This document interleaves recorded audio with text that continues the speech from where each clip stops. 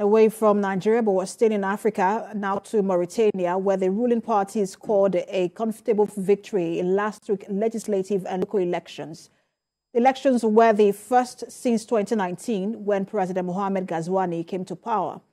He has overseen the West African country's relative stability in the increasingly violent Sahel region and is widely expected to seek re-election in 2024, although he has not confirmed his plans.